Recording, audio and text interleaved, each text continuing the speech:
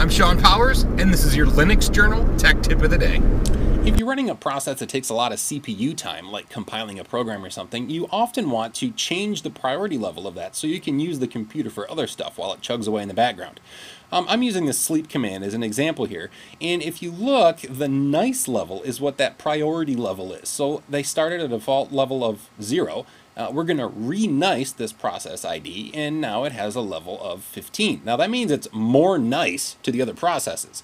If we want to change it to a negative number, that'll give it a higher priority, but you can't do that unless you're root. So if you use sudo, become root, change the priority level to a negative number, you can do that. And if you see now, it's a negative number, which means it's higher priority than the other things that are currently running.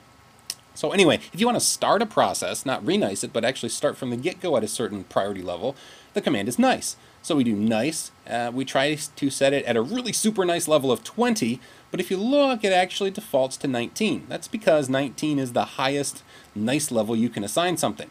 And the same thing happens in the negative. If you try to renice it to something like negative 25, well, that doesn't really work because you see the highest priority is negative 20. For more tips like these, don't forget to stop by linuxjournal.com. See you there.